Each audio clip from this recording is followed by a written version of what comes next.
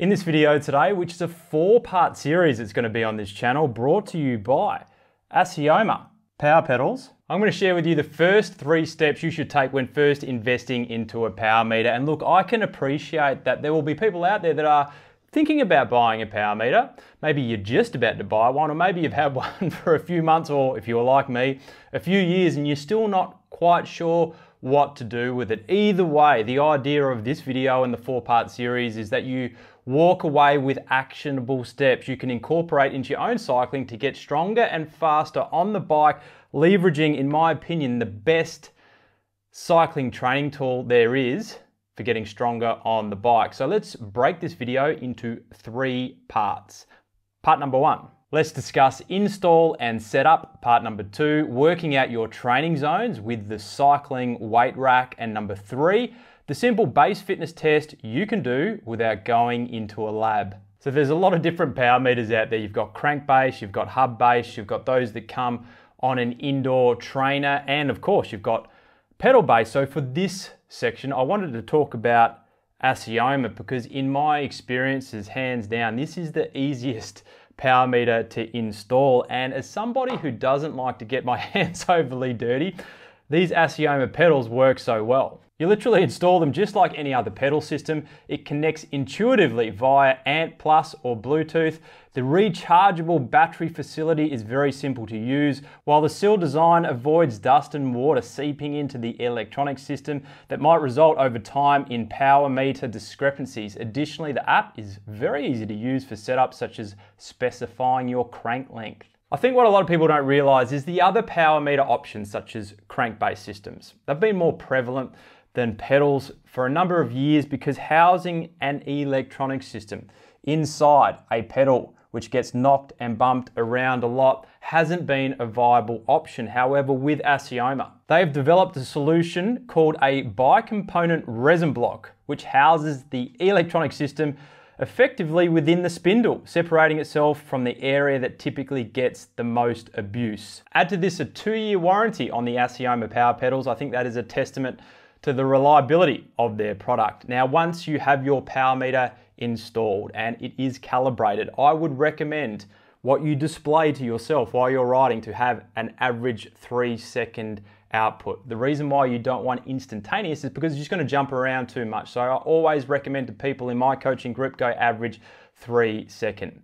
The next thing you need to do is validate the numbers. Now, there are tools online which you can help you do this, which I'll link to below, but some basic options would be to ride next to a friend who's also on power and is a similar build to you. Have you got a similar reading, or are you out 50 to 100 watts?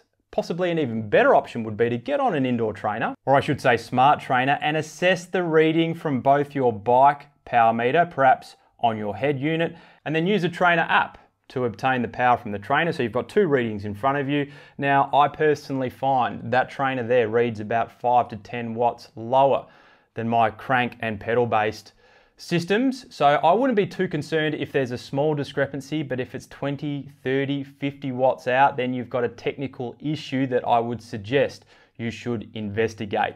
Number 2 is working out your training zones. So I have a free ebook which goes into zones in quite a lot of detail, which I'll link to below. And in that ebook, I use an analogy for cycling training zones, and that is a weight rack at a gym. You see, if I went to the gym and lifted weights blindly and assessed what my heart rate did after a set, while I'll have a reasonable feel for what I'm lifting, I'll just know how my body, via my heart rate, has responded to that particular effort. So it's kind of like cycling on the road with a heart rate strap and not knowing how much force is going through the pedal stroke. So the power meter shines the light on the cycling weight rack. We now have visibility of the weights we're lifting or the power output of each stroke, and we can leverage our heart rate to see how the body responds to a particular power output.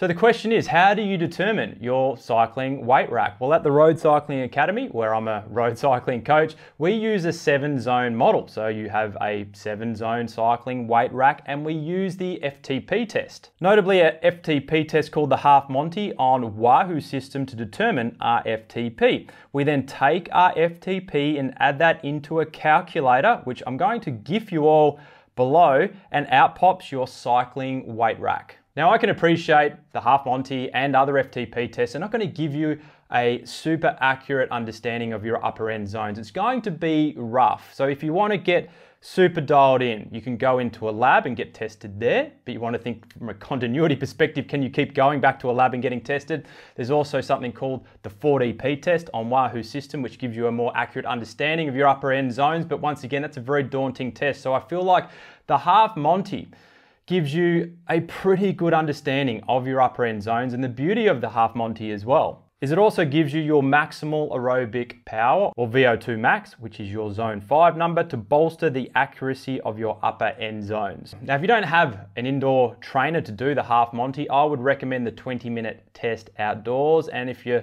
want to know how to run at the 20-minute test, I'll provide another link below. Part number 3 is a simple base fitness test you can do. So now you have your cycling weight rack. Let's first of all assess your aerobic engine. There's no point in training the house down or putting up the levels to a house until the foundations are solid and robust.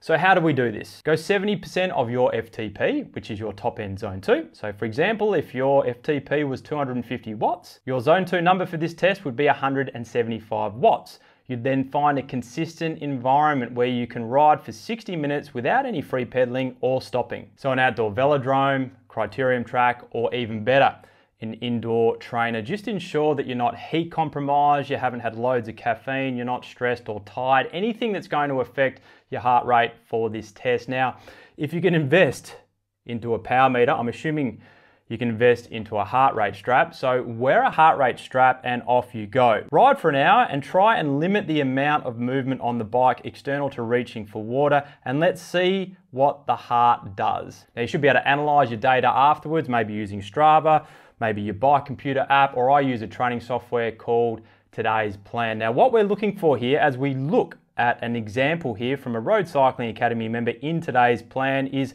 heart rate drift. Does your heart rate slowly elevate over time as you maintain a consistent aerobic power output? Or another less common thing you could look for is an erratic heart rate. Is your heart rate just erratically jumping up and down within the hour for no particular reason? But if we focus in on heart rate drift here, if you're drifting by circa 10 beats, let's call it 8 beats or more for the hour, it's my belief from working with hundreds of amateur and recreational road cyclists now through the Road Cycling Academy that you've got a bit of work to do on your aerobic engine. And just to validate that that is the case, feel free to do that test 2 or 3 times. It's actually a good workout to ensure that that drift line that you're seeing or the erratic heart rate is something that's prevalent.